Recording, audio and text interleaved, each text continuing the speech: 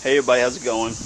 Okay, look at the front of my little 84 GT Mustang that, I know I got the headlights knocked out of it right now, but slowly putting her back together. She's been sitting for too long. What you're looking at is a little 302, about 78, 79 model block, something like that. It's got a 94 model roller cam, HO roller cam. Howard roller lifters, the link style lifters, it's conversion style lifters. The rocker arms are crane cams, roller rockers. Intake is a Edelbrock Performer RPM air gap. Let me go over here, we can see that. See that right there, the RPM air gap. And I did the custom powder coated colors. That is a, there's the pulley. Silver metallic base coat, candy red top coat. It's all powder coat. But actually the subject of this video will fit for any type of vehicle, whether it be Camaros, whether it be Mustangs, whether it be Jeeps, it doesn't matter. Because my dilemma is, look at my distributor. Now my distributor here is something that's kind of new on the market lately that I've seen. GM HEI style upper, the lower fits Ford blocks, and you can get them to fit the Mopar blocks or whatever, it doesn't matter. The GM HEI design right there is probably one of the most simplest designs of ignitions you can get. One wire technically, one hot wire, and you've got ignition. You're great. But what I discovered is I'm kind of a little afraid I might have some hood clearance issues. That straight edge right there, fender to fender, you can kind of see that right here. You got a little bit of gappage here because it's sitting right on top of the distributor cap. Now bear in mind, the distributor is not totally seated. If you look right here, it's still got about a 1/4 inch up, and that's because down below that is a drive shaft that runs the oil pump. Well, in order for me to make it seat the rest of the way down, I could turn the crank a little bit, and it should drop the rest of the way down. But that motor is like totally fresh, never been started, and it's a little bit hard to turn, so I'm not going to do it. I'm just going to accommodate that extra 1/4 inch at the bottom. But what the video is all about, okay, straight edge, simulating this being the hood. Now granted, the hoods on these Mustangs have a little bit of a rise, so I think I'm actually good. But what I'm going to do is, I'm going to show you guys a trick on how to check hood clearance. This is close enough that I would really like to know, because if I hit the throttle, the motor's going to rock, and especially if I was to have it on the drag strip and I drop the clutch on it and the motor torques over. That, you know, might be a little bit of rockage going on there that might bump the hood, because I've got the factory hood, as you can see there. So what we're going to do is, I'm going to show you a trick how to check clearances between the top of this and the surface of the hood. Be right back.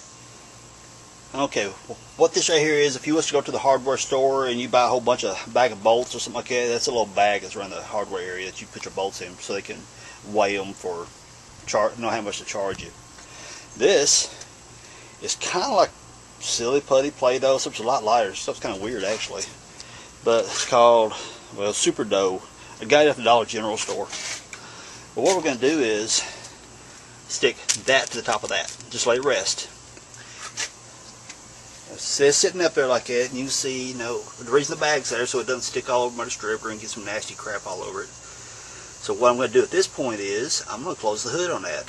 Now, mind you, that's probably close to 7/8 of an inch thick, something like that. Just ballparking, 3/4 to an inch, whatever. So when I close the hood, the hood's going to come down and mash this putty right here. If it doesn't touch it, I know I got plenty. But if it does touch it, it mashes it down. I can measure how much hood clearance I have, plus the 1/4 inch down here when the distributor seats completely. So let's close the hood and see what happens. Okay, I'm closing the hood. It's coming down.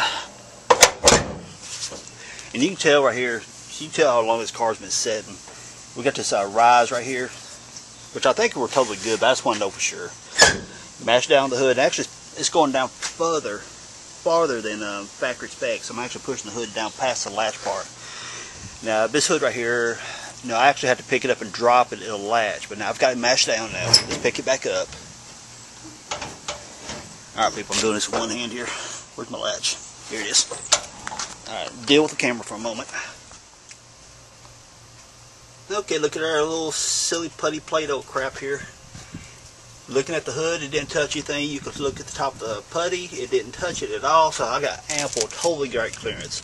But let's just, out of curiosity, let's stand it up that way. So now we're a good 1.5 inches tall or something like that. We'll see if it matches it down then. Be right back. Okay, look at here. See, it kind of matched the top of it down, so flat right there. And you really can't see it on the hood, so it didn't stick to the hood at all. So how much clearance do I have? Let me turn my... I know it sounds like a splitting hairs because I'm using calipers, but hey, what the heck's the first thing I grabbed? Okay, measure about what to the top of the flat spot.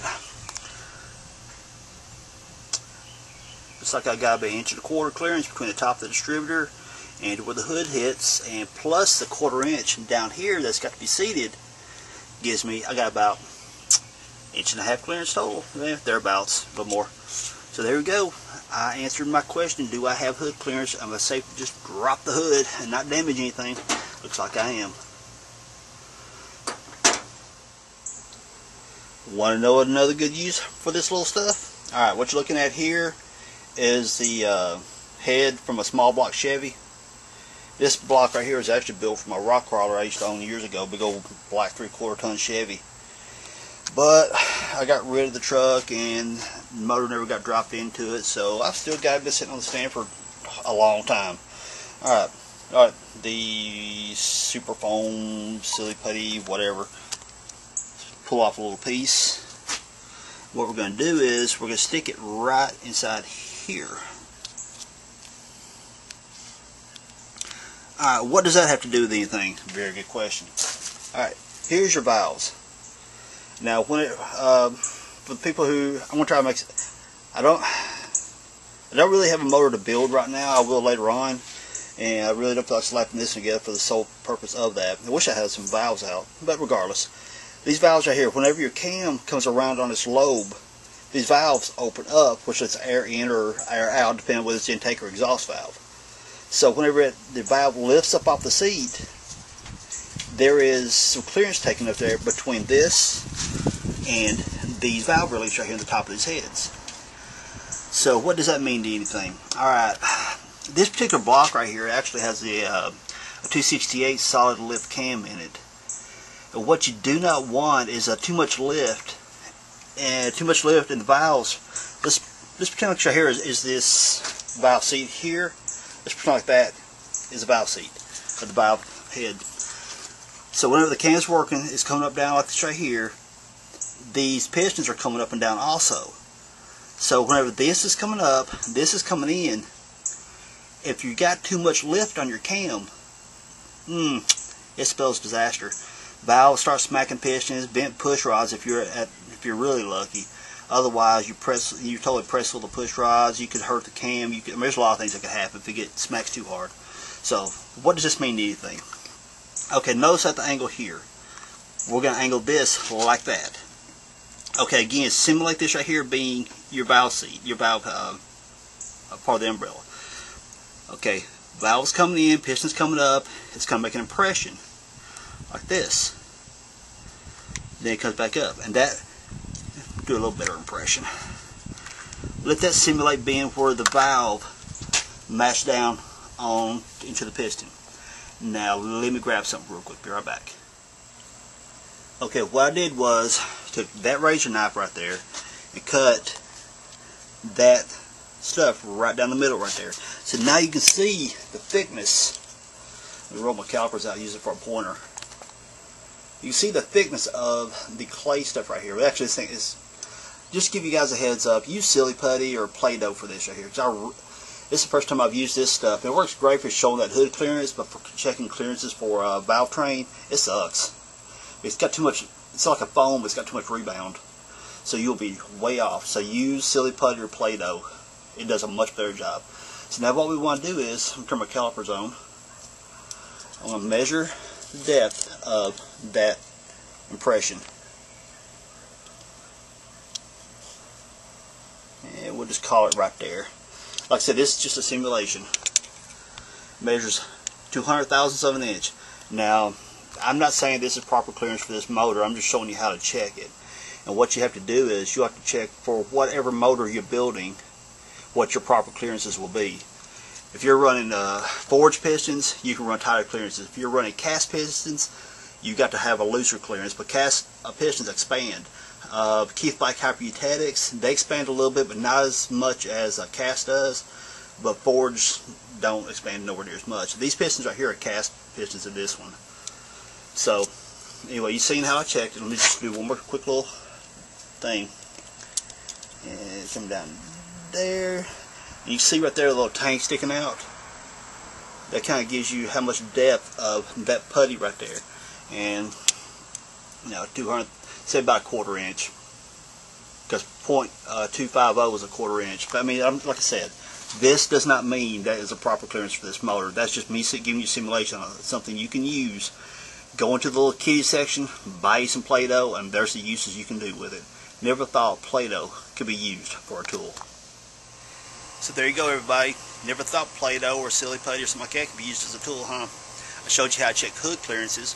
And like I showed you on my Mustang, but even my Jeep here behind me, you can do the same thing. If you want to be stuffing under the hood, something under the hood, had a big blower or something on it, and you need to check that hood clearance, there you go. That's the way to do it. I mean, there's several different ways you can use that stuff, and there's just a couple of quick examples. Checking valve train clearance. Use Play-Doh or silly putty, not that foamy crap I was just using. That foam stuff worked great for showing the hood clearance, but I would not trust that at all for showing internal clearances, because there's just too much going on to risk it not being accurate. So if you like that tool tip, give me a thumbs up. If you like my channel, subscribe and share out the knowledge. Share it with your Twitter, your Facebook, your YouTube channels, whatever you got. Share it out. Spread the knowledge. So everyone that has been subscribing, everyone for your likes, I really appreciate it. I really do. It gives me the incentive to keep doing this. I really enjoy it. So everyone, most of all and most important, everyone, have a great day. Peace out. See y'all.